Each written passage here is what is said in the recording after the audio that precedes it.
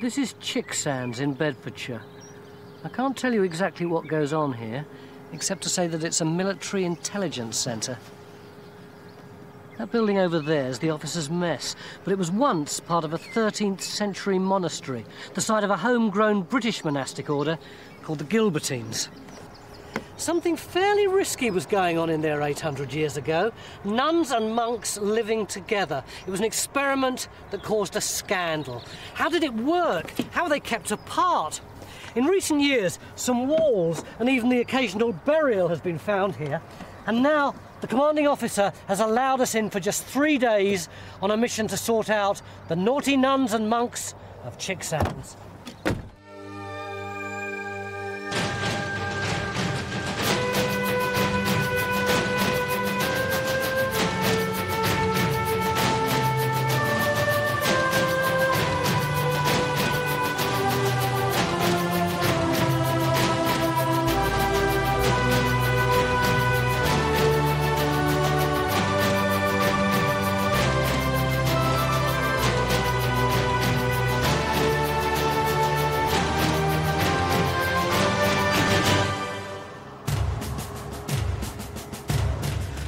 Defence Intelligence and Security Centre Chicksands.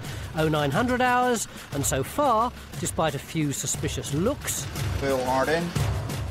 Time Team's unique collection of individuals are being allowed onto the base. Mick's keen to go straight to the building, which was originally part of a Gilbertine monastery, a British order started by St Gilbert in the mid-1100s. Everyone's been asking me what I've done to my head. Well, I hit it on my front door, that's all. A likely tale. It's true, it's a likely tale. So this bit is part of the early monastery, and it's 13th century, but this isn't, right? Yeah, well, in fact, there are 13th century bits inside here, but the whole thing was turned into a country house at the dissolution, so a lot of what you can see is much later.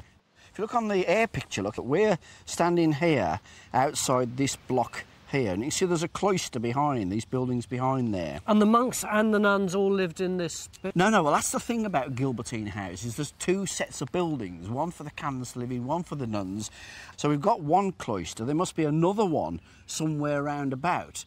So we've started geophysics off, and hopefully they'll find another cloister with another set of buildings round it. Where is geophys? They're over here, look. Have you started yet? Someone who can't wait to find out what's here is the man who invited us into the base. Well, I'm probably only going to about 1.5 metres. Chris, you have made this man so happy. Fantastic. He's got a monastery site. But why are you excited about it?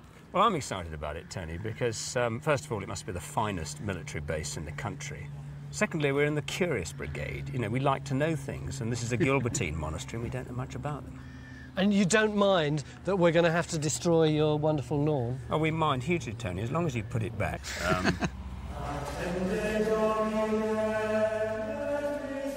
The surviving bit of this Gilbertine priory, with its 13th century vaulted ceiling and its 15th century roof timbers, can't help but whet the appetite to find more of this British monastery. These buildings are thought to be where the men lived, because the cloister they're set round is relatively small, and there were half as many monks or canons compared to nuns. The question is, where's the nuns' cloister? Geophys have been refining the survey work they did here in 1993 and may have the answer.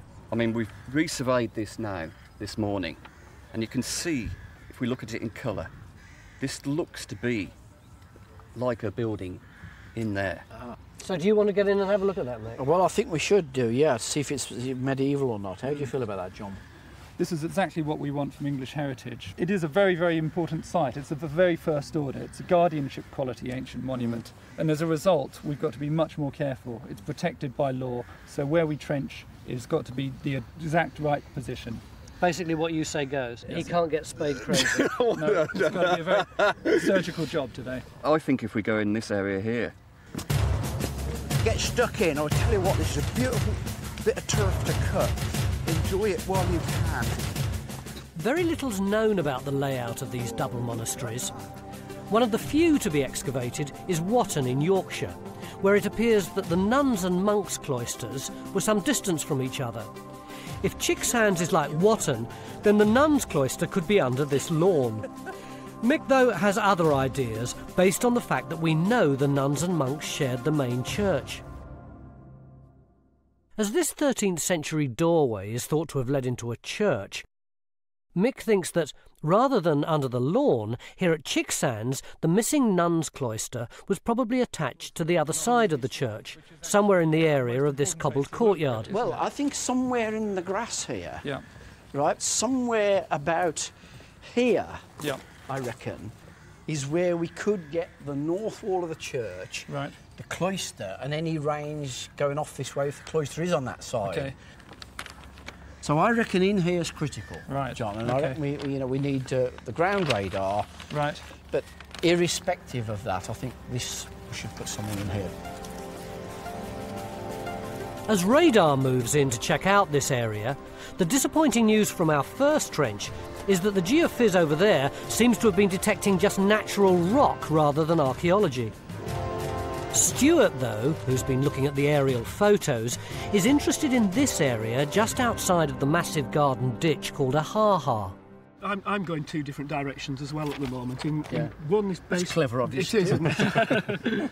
On the air photography, there is a clear indication of a rectangular. That's this thing we structure. can see here. That's right. Yeah. And not visible on photography, but just a few metres down from it along the ha-ha is a regular platform. You can see various lines on here, can't you?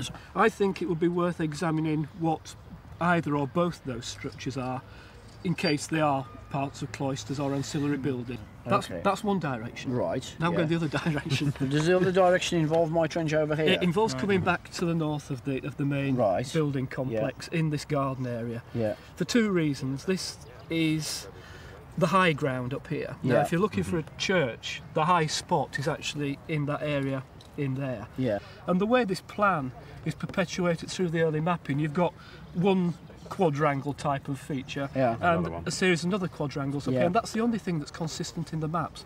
That suggests to me that we ought to investigate this area Yeah. for a second cloister. Which is what we're already doing.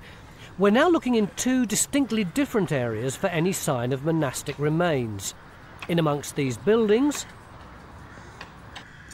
and out on the lawns to the east of the surviving cloister, where we're opening up two more trenches. And if this wasn't enough, both the military and English heritage want to know more about a monastic cemetery thought to exist in this area. Something like 12 medieval burials were disturbed when a water pipe was put through here in 1969. Geophys have located the water pipe. It's looking quite good. Oh, brilliant. I mean, there's the pipe trench, Yeah. and then this rectangular blob here, that coincides with the graves and the tiles. Barn is starting another excavation next to where the pipe trench disturbed the burials. He's intrigued because lots of tile was reported as being found with the graves. Here's the section from the 6970 dig, and you can see quite clearly that the man has drawn 3 layers of floor tiles. Yeah. But significantly, what he's done is he's finished them off within the grave cut. They don't extend outside the grave cut. No. So to my mind, that means that they're actually associated with the burials. And that's not in a building? Well, the only place that I know where you've had tile-capped tombs or tile-capped graves is in churches or chapter houses. Well, I've never heard of one out in a cemetery. No. So we want to find out if this is actually in a building. That's why it's really Right. significant to dig just here. 15:30 hours, and would you believe it, we've got a second trench with no archaeology in it. The Brigadier's given himself a day off and volunteered to help backfill it. It's all because I don't trust the timetable to do it properly. But so far, today's produced no trace of the nuns' cloister. Yeah, that's good. Excuse me? No, that is good because, you know, we the only clue we've got to what these places look like is the plan of Watton, the Yorkshire one, right? Yeah. Which has got the 2 cloisters with the 2 sets of buildings. Yeah.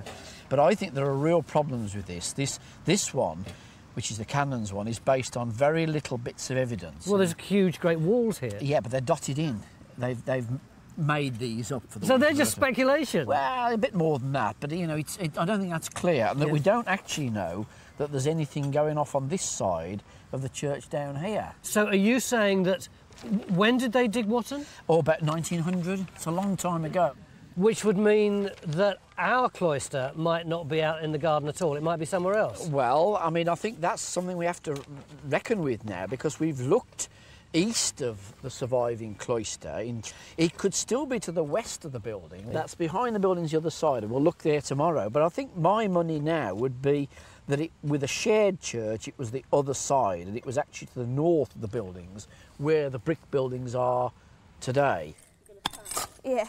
Well, hopefully, this trench where Jenny's working will find out if the nuns' cloister was here to the north of the church, although Jenny herself won't be actually doing much digging tomorrow. Jenny. Robin. A little bird tells me that, how shall I put it, you volunteered to become a nun for 24 hours. I have, yes. I'm going to start at 12 tomorrow lunchtime, and then I'll do a whole cycle of the monastic day through till 12 o'clock the next day. You're staying here while we all troop back to the hotel and a good 3-course dinner? Absolutely, yeah, the whole time. Why? Given that I've studied monasteries and we're here digging up a nunnery, it seems like a good opportunity to actually find out more about what it was like inside, because it's so hard to get an idea from digging up bits of walls and stuff, so... Does this remind you of anything? Is that what I've got to wear? Well, that's what the average Gilbertine nun looked like, certainly. Wow. I think that's going to itch. It speaks itchiness to me. Yeah, yeah. Apparently, we'll be creating a virtual nuns' cloister for Jenny to be locked away in tomorrow. Today, though, Ray Sand's been working with architectural historian Richard Morris to create an impression of what the surviving bit of the canon's cloister may have originally looked like in the 13th century.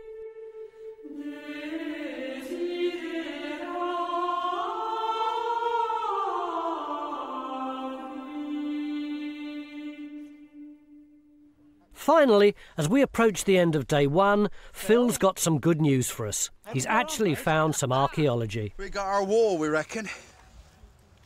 Look, we got the chalk core there, which is actually going back underneath Ian's feet. And have you got any finds that go with it? Yeah, we're getting some really good finds. Window glass. This one's got paint on it. Oh, yeah.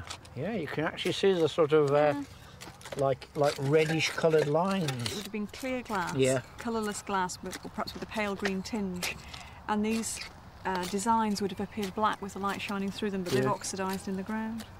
So that's fairly 13th classy. to 15th century. And decorated in coloured glass was to tell a story, wasn't it? For people who couldn't read. Mick doesn't believe the nuns' cloister's in this area. He thinks it's more likely that the wall Phil's unearthed belongs to the monastic infirmary, which was traditionally to the east of the main buildings. End of day one. History Hit is an award-winning streaming platform built by history fans for history fans. Enjoy our rich library of documentaries covering key events and locations of the medieval period. History Hit's medieval offering features leading historians such as Dan Jones, Eleanor Janega and Kat Jarman. Not only that, but we've a rich library of audio documentaries covering every period of history through our network of podcasts. Sign up now for a free trial, and Chronicle fans get 50% off their first 3 months. Just be sure to use the code Chronicle at checkout. Welcome back, beginning of day two, and this building is this here, which is part of our 13th century monastery. Mick thinks it's the bit where the monks, or the canons as he calls them, used to live, and that there ought to be a similar building somewhere where the nuns lived.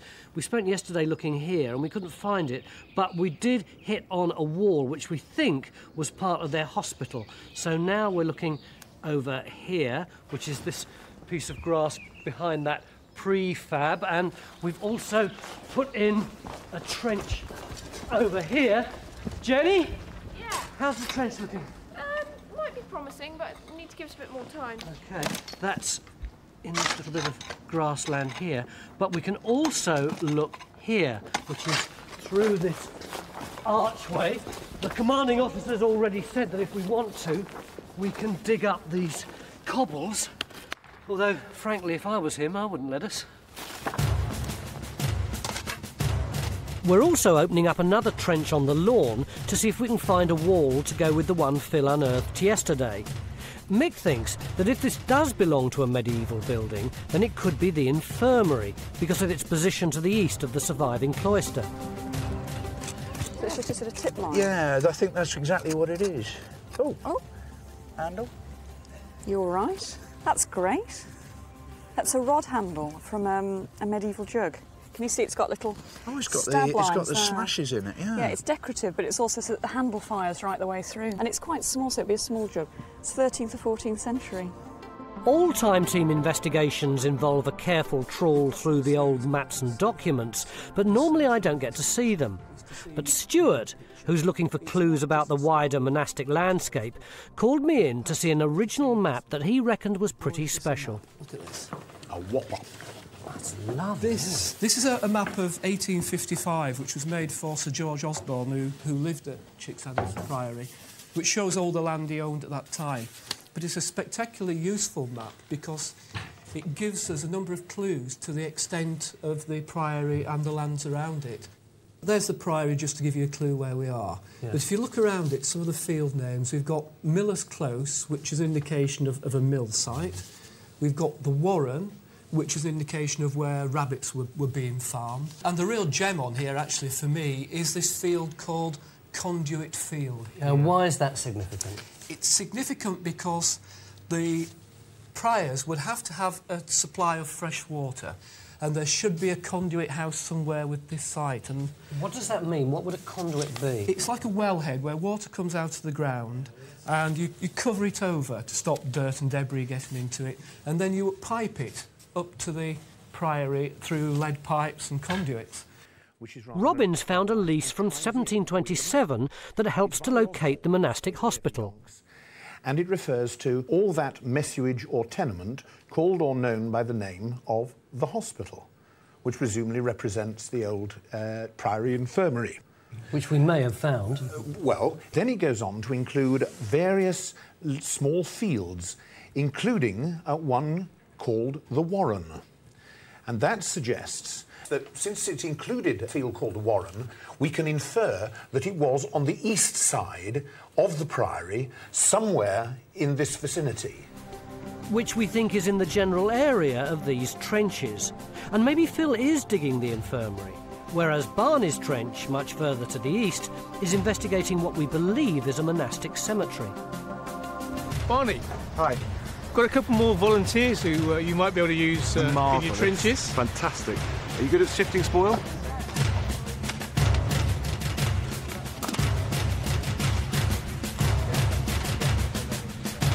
Well, what's here is we've got, you can see a rectangular shape of tiles and stonework. And the tiles they seem to be roof tile and floor tile.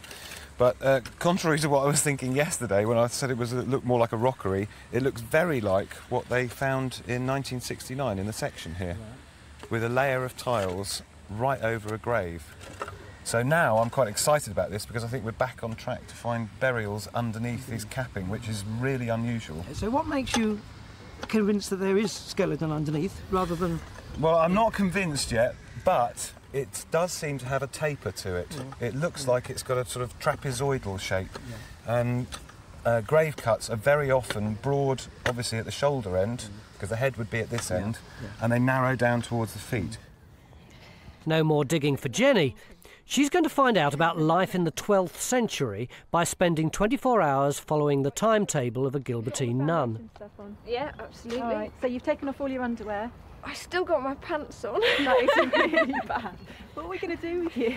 All right, well, not on camera, but later on we'll take them off because medieval women, as far as we know, didn't wear knickers. In fact, there's evidence that they didn't, so... OK, right. Otherwise you won't be able to appreciate the coarse fabric. OK, wimple me out. You're starting to look like a nun, but the most important thing really is the headdress. And if you were entering a monastic community like this, the first thing is that you'd actually have your head shaved. Yes, so your hair is really annoying. Luckily, they decided not to go for total authenticity, but they have done a sort of virtual Jenny having her head shaved. That's awful! To show you what you could be looking like now. Vanity, that's vanity. It's all about giving up the body and ownership of your own personal body, and the hair, especially for women, is a kind of symbol of sensuality, and it's about stripping all of that away and obviously taking on a common habit so that you're wearing exactly the same clothes as every other woman in the community. So there's no sense of individuality or the sort of person that you were before you joined the order. Having taken a vow of near silence, a Gilbertine's life was all contemplation and prayer. Jenny will spend her 24 hours as a medieval nun inside this building on the other side of the base. A combination of Victor's drawings and modern technology will recreate the 12th century environment. It's not going to be easy. She can't see the monastery, but she's determined to strictly follow the rule of St Gilbert. Wash them under the spout, roll up the sleeves. And she'll try to get as close as she can to experiencing what life was like for women living at Chicksands 800 years ago. Can you just dry your hands on the towel? Lunchtime. Yeah. And they would have worked like that. Normally a chance to talk over ideas, but for Jenny in our 12th century refectory, her meal's accompanied by readings from the Bible. And this captain, climbing the mountain on which the prophet then dwelt. She's having pottage, which is a kind of vegetable, barley kind of thick soup, I suppose. Just water and barley. That's right, yeah. And a watered down ale, Roberta's saying, yeah. And some very hard bread, very heavy. Historians who've looked at religious women's writings and writings about religious women have actually called this holy anorexia. Yeah. And they've compared it to the modern condition and come to the conclusion that women were trying to control their bodies and possibly try and make them less feminine. For women, you really only had these two extreme models. You had Eve, the sort of sexual temptation and lasciviousness and all of that, or you had the Virgin Mary. And obviously nuns are trying to be the Virgin Mary and to remove all the sort of aspects of the female body. And fasting to the point of, you know, near starvation and anorexia is one way of doing that. 1400 hours, 21st century Chicksands, and Mick and Stuart go up in the helicopter to look at the site from the air. 1410 hours, and we now have a problem, because Geophys have got some exciting results which need acting on now. Thankfully, we've got another monastic expert still on the ground. This is the Ha-Ha. Phil's trench is going across this anomaly here. And now we've got all these rectilinear responses. Could that be the cloister garden there? It's very tempting to see it as a possible cloister, but how does that actually compare with, say, the size of the existing cloister and the location? Well, if you look on the map, this is the area we're looking at the results from. There's the small cloister there. And when you transpose it, it's about the right size, a bit smaller. So another target to dig, about 50 metres from Phil's trench, which you can see in the background. As monastic expert Roberta Gilchrist is only with us today, we're very keen for her to look at the 4 tile-capped burials now revealed in Barney's trench. I asked Barney if he still thought these graves could be inside a building. Well, I think we're outside. If we were inside, I would expect to see these made much, much more neatly and made up of beautiful floor tiles. They would have been set into a floor. Floor slabs. These are a lot rougher and cruder. So does that imply that they're probably people of quite low status in the monastery, do you think?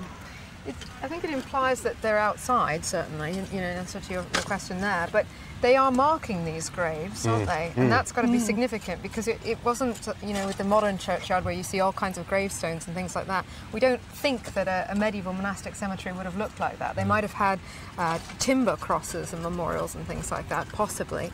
But very rare to have external graves marked in this way. So they must be significant in terms of either the status of the people or where they are. For example, they might be facing onto a path running through the cemetery, so that you're actually drawing the eye to the graves. And the idea, of course, would be that passers-by would offer up prayers for the dead.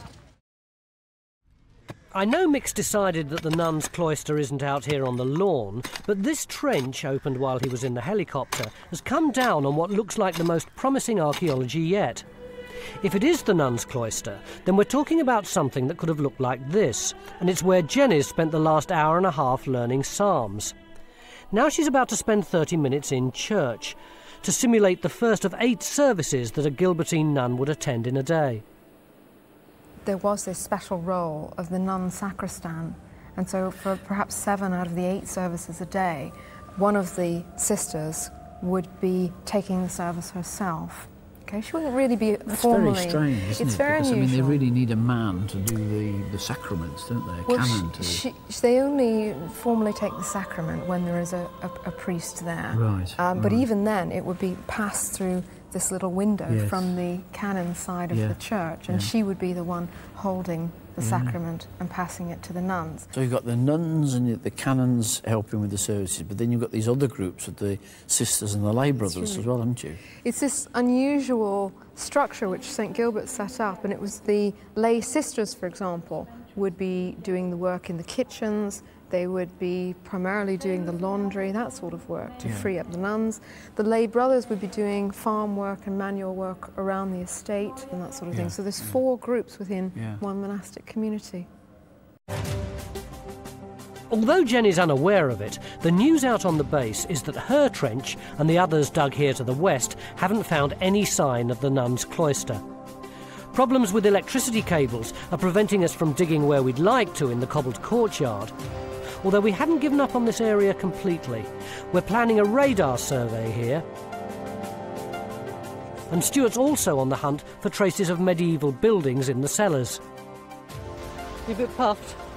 I am, Tony. It's been a hard day in the trenches. Out on the lawn, Phil reckons the wall he found's 16th century and not substantial enough to be part of the monastery.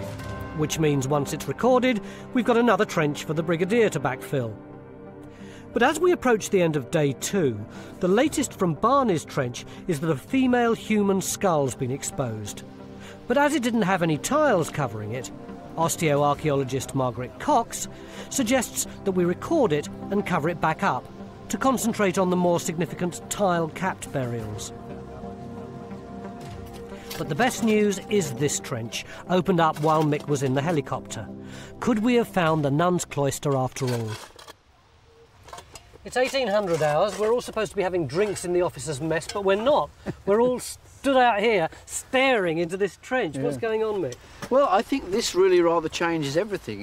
In the area east of the present buildings, which I was certainly beginning to write off in my mind, it suddenly turns out we've got medieval walls with pieces of carved masonry coming out. This is Mary's trench, where I thought it was probably just a garden wall. Well, exactly. You look 3 inches beneath the topsoil, you've got convincing medieval structures. Let me stop you for a minute. You said convincing medieval structures. John, what I can see is 2 bits of stone and a line of brick. Now, okay, no, we've actually got a line of clunch there, which is actually a wall, and I think the finest clunch is like a hard, chalky stone here. And it is used as a building stone, and it's faced, so it's clearly a wall of some description. And I think actually the finds that we're getting out of it now looks as if we've got fine ashlar remains. And I know it's... have a look at these pieces here. With evidence for window glazing as well. That's the slot that the window goes in. Which could be later medieval, maybe post-medieval, but you know, this is the strongest evidence I think you've come across on the site for possible medieval foundations in situ.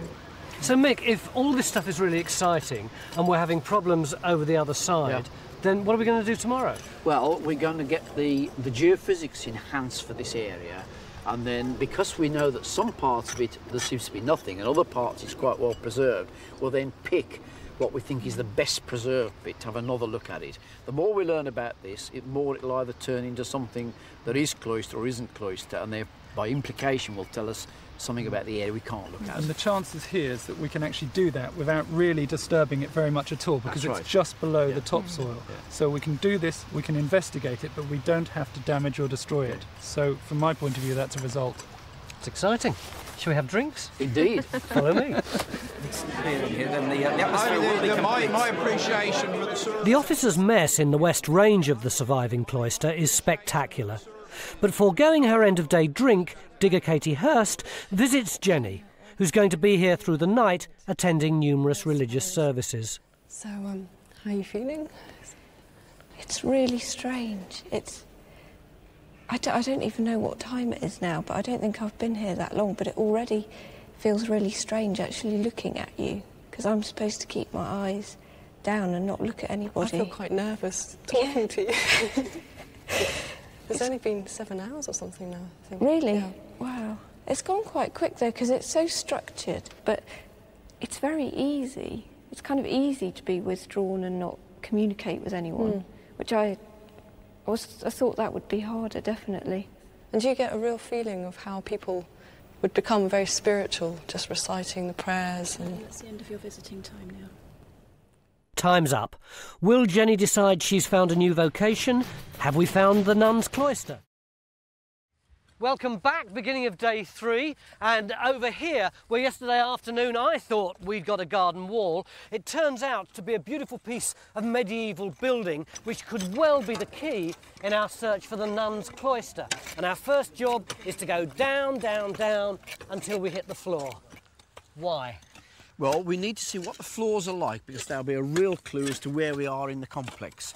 If we get really highly decorated tiles, that's what you'd expect in a church or a chapter house, whereas other parts we'd expect ordinary plain tiles, and elsewhere we'd expect no tiles at all. If this is the cloister, it's a bit of an embarrassment for you, isn't it? Yesterday afternoon you were saying, oh, I don't think the cloister's here. My money's still on the northern area, but in the end we're just, you know, trying to find out where it is. Mind you, we are one archaeologist short. Yeah, Jenny, I wonder how she's getting on, I'd love to know. Catching up with our Gilbertine nun, I can tell you that she went to bed as instructed at 8:15 and was woken for the first of the night services at 2 a.m. Ave Maria, gratia plena, Dominus tecum. After a half-hour service, Jenny could go back to her straw bed. Getting up for the 4 in the morning service was when I think my mood changed, because that's when I realised that my day had begun and I wasn't ready for it.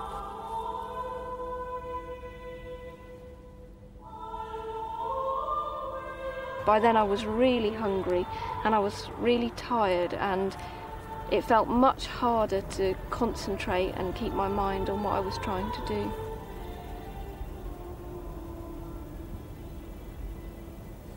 At 4:30 a.m. it was time to wash, although the nuns couldn't take off their habits as they weren't supposed to look at their own bodies.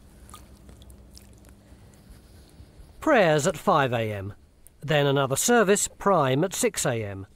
If you were under 30 years of age, and Jenny assures us she is, you were allowed breakfast, a bit of bread and some ale.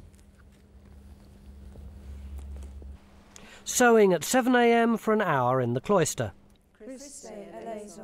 At 8 o'clock, the nuns attended daily mass. Domine exaudi orationem meam. Out of all the services we did, the one where we celebrated the full mass was the most interesting, because in that we actually had the sort of disembodied canon's voice coming to us from the other side of the wall. As a group of women, we had spent a huge proportion of our time praying. Amen. Amen. But we still needed that man, and he was a man we couldn't see.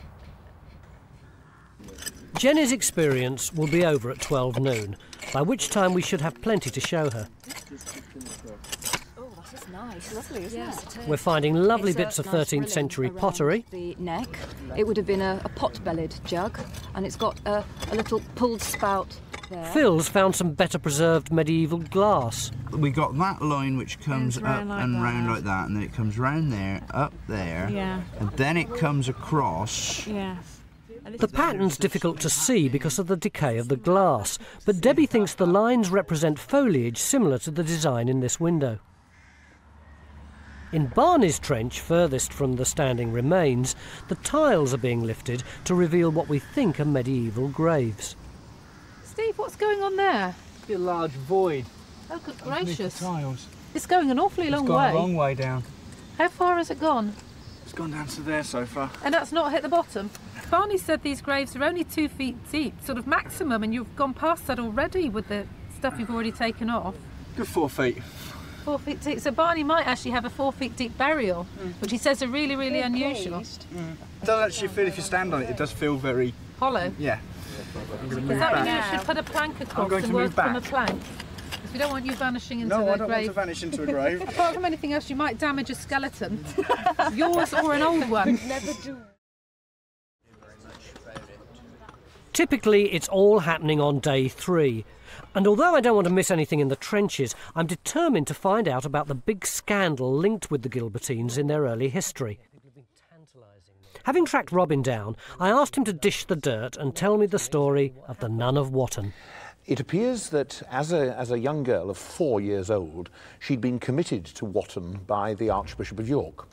And the result was that she grew up without any real religious conviction or vocation, and became friendly, I think that's the safest way to put it, with a lay brother or canon of the house at Wotton.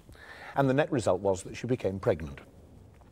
And when the other nuns found out, they were horrified. The canon fled and was captured and brought back. And the nuns then forced this unfortunate girl to cut off certain crucial parts of his anatomy, which the nuns then stuffed in the unfortunate girl's throat. Why did they do that? I think they were so horrified at what had happened. It struck at the very root of everything they believed, the reasons why they had given up the world, the flesh and the devil. And presumably they needed to be reacting very forcibly to any promiscuity that might be taking place. Absolutely. The intriguing thing is, and why this story is told, is that although we hear no more of the unfortunate canon, the nun was closely confined, imprisoned, and she supposedly had a vision from the Archbishop of York, who spirited away the results of her pregnancy, and miraculously the fetters and chains from her legs and arms dropped away. And this is one, of course, the real reason why they retold the story, because of the miracle, not of the horror that preceded it. So what happened to the nuns after that? Were they able to continue practising being Gilbertine nuns? Well, the earliest record of the Gilbertine rule under which these people lived dates from the late 12th and the early 13th century. And I'm sure it was so strict because of this very tale. I must confess that when I was reading The Life of St. Gilbert this morning, I fell asleep and dropped the book. The chapter meeting really reinforced to me what a strong part discipline played in the life. I really did drop my book sort of very early on in the morning when I was just too tired to stay awake and read. And having confessed to that, I had to lay prostrate on the floor, which seemed incredibly extreme, sort of from a modern point of view, to humiliate somebody in such a physical and public way. And it really is much harder than it looks. I thought it would just be a rest lying down on the floor, but it's really very uncomfortable. Look at that. Oh, it's a big, it is a continuous slab. Yeah, right to the wall. Meanwhile, back in Mary's Trench, we've reached the floor level and found just what Mick was hoping for. Yeah, oh, blimey, yeah. That's floor, isn't it? Yes, yes. It's a glazed medieval tile, isn't it? And this is the strips around the edge, presumably, isn't beautiful. it? Yeah. Why do you say that's around the edge? Well, it's a very thin bit, isn't it? It's not like the full big square tiles. But this says high status. This is going to be in the core part of the site. Very, very nice. High status more likely to be where the nuns lived than the hospital? Well, no, not necessarily that. I think we actually could be talking about the hospital, which was also, and maybe a chapel associated with the hospital. Why, given that we seem to have something that's like what we came here to look for, do you both think it's not it and that it may be the hospital? Because we've got a lot here, but we haven't got anything anywhere else, and we would be looking for a huge complex, bigger than that lot. So it still doesn't suggest to me that it's a huge, great claustral area. Mick thinks we've found the join between several buildings here, and by his thinking, this is an exterior wall. So, Mick, what would be the function of these little half-circular things here? Well, they're going up to support an arch, going over the top. Oh, I see. So you've got an arch going up here, so you've got a building over here, and you've got an arch going up there, so you've got a building over here. So that has to be this is the inside, and that's got to be the outside. To try and establish the width of one of the buildings, Phil's opened up a small trench here. I have to say it's rare for us to find anything that looks this impressive, but what is it? What do you feel the date of these various bits of masonry are? Well, they look completely different and slightly earlier than what we've got in the standing buildings. Oh, that's good. You've got these round columns and that small block work. I mean, it almost looks late 12th or very early 13th. I like the sound of 12. But then you've got one more of these little colonnettes, which tends to put it back towards the early 13th, maybe. It's a colonnette around a door. Or possibly an arcade. So they have a cluster of you have a cluster of them. Yeah. Like we've got in the west door, still surviving, for the big church, yeah. Right. Exactly that. Now, $64,000 question, really. What do you now think this might be? It's obviously some sort of quadrangular feature. It could be a cloister, but whether it's the missing cloister or whether it's a cloister for the infirmary. So you would see that corner there as a corner as of a... being in the corner of a cloister? Yeah, I would. I couldn't sell you it as being outside the building, could I? No, not at the moment. Right. We haven't got much weathering on the masonry. It's beautifully crisp, so it could have been protected somehow. Right. So that's within another roofed space there, you think? Quite somehow. possibly, yeah. Right. So would your suggestion then be that we should look that way at the geophysics to try and sort that out? Yes, very much so. The question is, will we be allowed one more trench, and where would we position it? Fortunately, John Ette agrees we need to know more. This is all excellent. You know, we know we've got quality here, but we just, I think, need a tiny bit more to look at function and also to dismiss the issue of grand cloister. One last smallish trench, it's decided, will be put in fairly close to where we're digging already to test the geophys results in this direction. Meanwhile, over where we thought we're digging the cemetery, Barney's a worried man. I can't take it, Mick. I can't take it. I hear having a bad day as a shoulder to cry on. What's going on? I'm having a bad day. What's going on? Well, we've dug down underneath these two grave markers, and so far we haven't got a burial. Oh. But we do have, underneath the plank, he's put it down to protect it because we've got to widen the grave. There's a whole bunch of disarticulated remains. This is what's really interesting, Mick. This is a tibia. And what you've actually got, these marks here, that one and that one, which are caused by somebody digging a grave when there was already a burial in there. And they've chopped into the bone, these are old cuts, which is really nice to see because Lord, the strange thing is we don't actually see it very often, even though most medieval cemeteries are so disarticulated and truncated. Yeah. 20 minutes later, and much to Barney's relief, under the jumble of bones, no doubt shovelled in as the grave was backfilled, we finally start to reveal what appears to be a complete skeleton.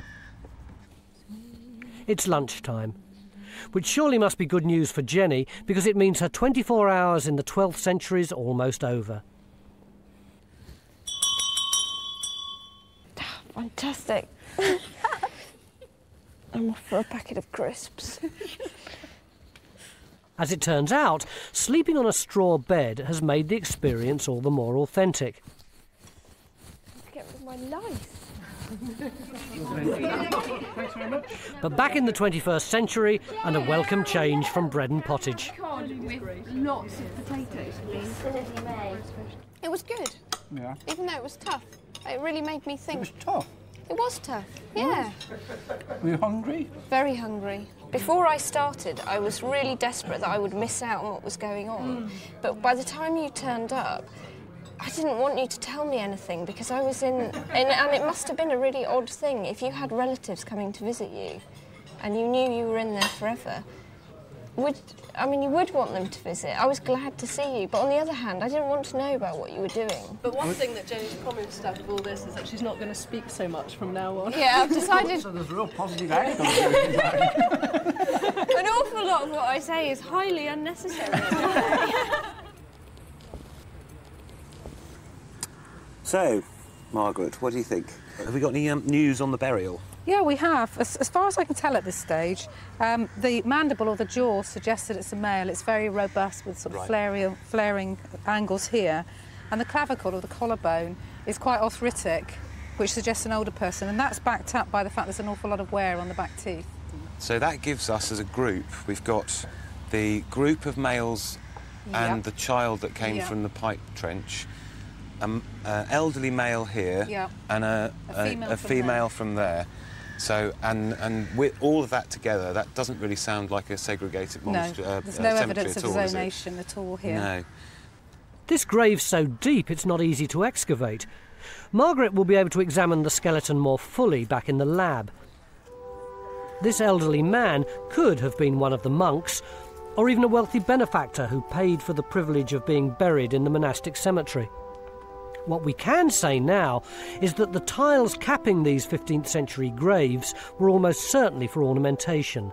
These were high-status graves and intended to be seen. On the lawn, the decision to put in this last trench has revealed more of one of the medieval walls, and also something that Phil's been puzzling over for the last half an hour. How are you getting on then, Phil? This is such a fascinating trench, Mick. Yeah. When we've got this wall coming along there. That's a continuation of the other one. That's right. Yeah, yeah. It does this weird bend round here, and then it's shooting off round there. Yeah. I mean, it's a great trench, but I gotta confess, I don't really know. Well, I don't know what that is. Well, I'll tell you what it looks like. It looks like a staircase. Looks like, you know, one of these spiral staircases in the corner. God, so that, you know, you have a central sort of thing here and the steps going off round. Despite the fantastic archaeology discovered here, Stuart and Mick still think it's more likely that the Nuns' Cloister was here and that the later buildings have been built over the medieval ones. Stuart reckons he might have found evidence to support this idea in the cellars under the courtyard. You've certainly got 3 separate phases there, from the early 19th, early 17th possibly, and then possibly medieval.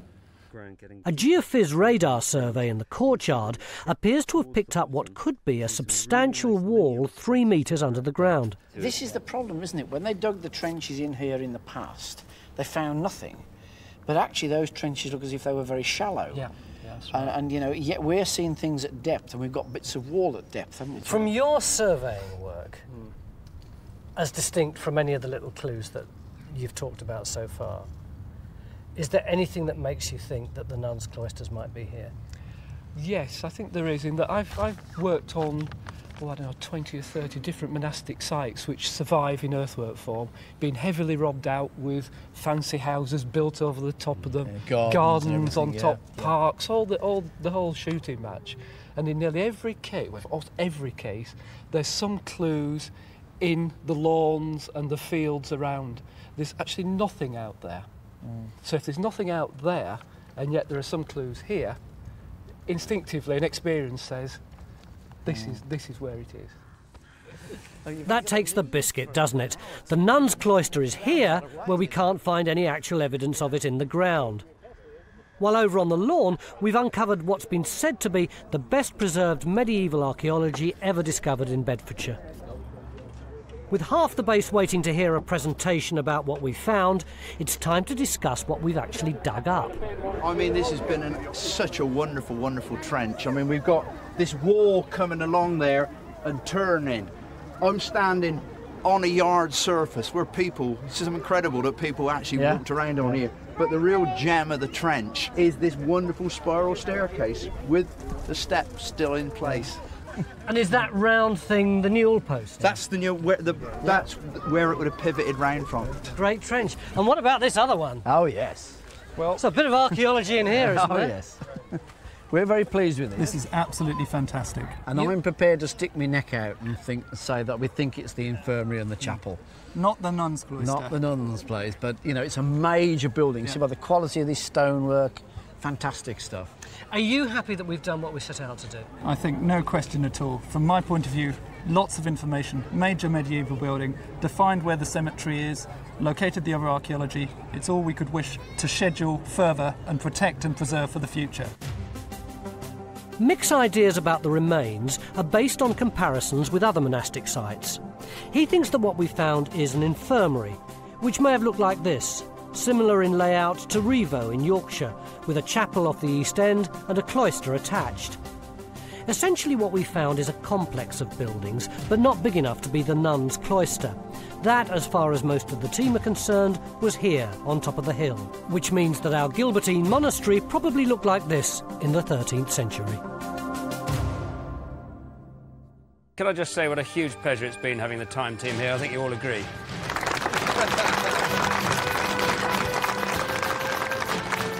Thanks ever so much for having us. The base has just been fantastic, and the interest that everyone's got in the archaeology was just absolutely brilliant. A big thank you to all the diggers. It really gave me a good insight into what life was like here 800 years ago. It was so different to how it is now. I think Chicksands is probably a lot nicer place to live now than it was then, definitely.